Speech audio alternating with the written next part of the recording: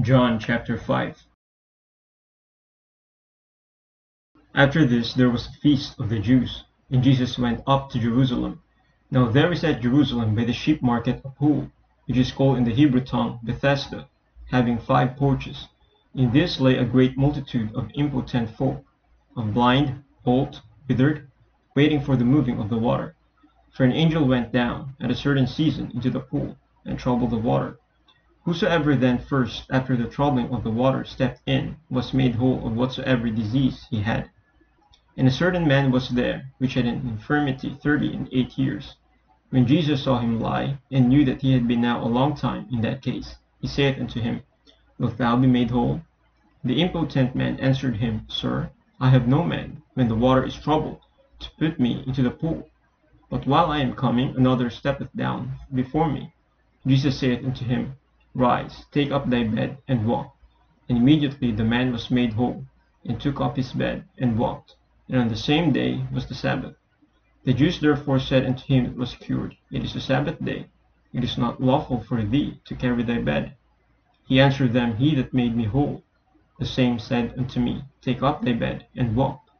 Then asked they him, What man is that which said unto thee, Take up thy bed, and walk? And he that was healed wist not who it was, for Jesus had conveyed himself away, a multitude being in that place. Afterward Jesus findeth him in the temple, and said unto him, Behold, thou art made whole, sin no more, lest a worse thing come unto thee. The man departed, and told the Jews that it was Jesus which had made him whole. And therefore did the Jews persecute Jesus, and sought to slay him, because he had done these things on the Sabbath day. But Jesus answered them, My Father worketh hitherto, and I work.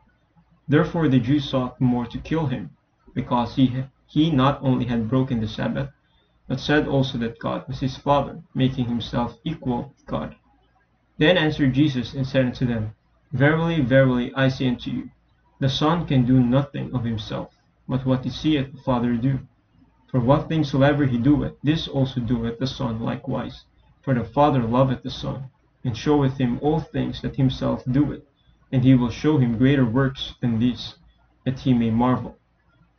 For as the Father raiseth up the dead, and quickeneth them, even so the Son quickeneth whom he will.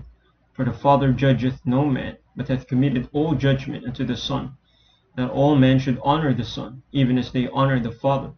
He that honoureth not the Son honoureth not the Father which hath sent him. Verily, verily, I say unto you, he that heareth my word, and believeth on him that sent me, hath everlasting life, and shall not come into condemnation, but is passed from death unto life. Verily, verily, I say unto you, the hour is coming, and now is, when the dead shall hear the voice of the Son of God, and they that hear shall live. For as the Father hath life in himself, so hath he given to the Son to have life in himself, and hath given him authority to execute judgment also, because he is the Son of Man.